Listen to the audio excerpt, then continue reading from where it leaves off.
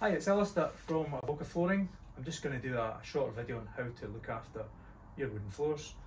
First of all, for a light clean, I use a flat mop, and this is for getting rid of the dry soil. So if there's any dust here, you can just bring it towards you in the area and use a dustpan and shovel to get rid of the dry soil.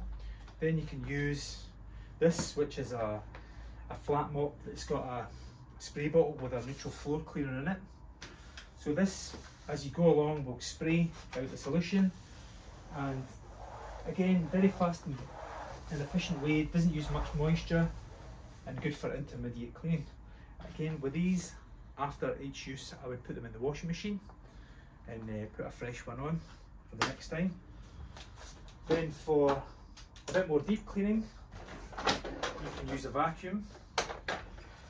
This is an upright one, but I've got this on level 4, which stops the brush beating off the floor. So this will stop it getting scratched. Again, you can use a hard force setting, or you can use a tub cleaner like a Henry, or again you can use your flat mop. So after you've vacuumed, you're going to use the mop. So this is a mop bucket full of hot water. It's not a little water, it's full. And we're using our neutral floor cleaner. So this is a pH 7, it's not alkaline, it's not acid. It's going to look after your floors. So when you put this in, you put as little amount as you can. If you put too much in, it will leave a residue on the floor which will attract dirt and will also make the floor slippy. So this is the best to look after, to keep the shine on your floors. So when you're mopping, make sure it's well wrung out. So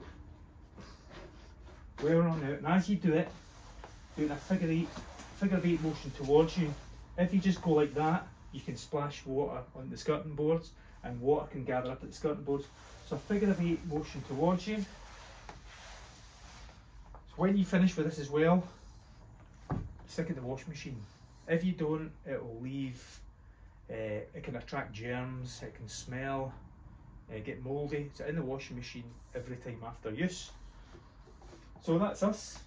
Neutral floor cleaner is a must for wooden floors, because if you're using flash, it's got high pH, it's alkaline, which can strip the lacquer, the finish or varnish off the floor through time. Okay, thank you.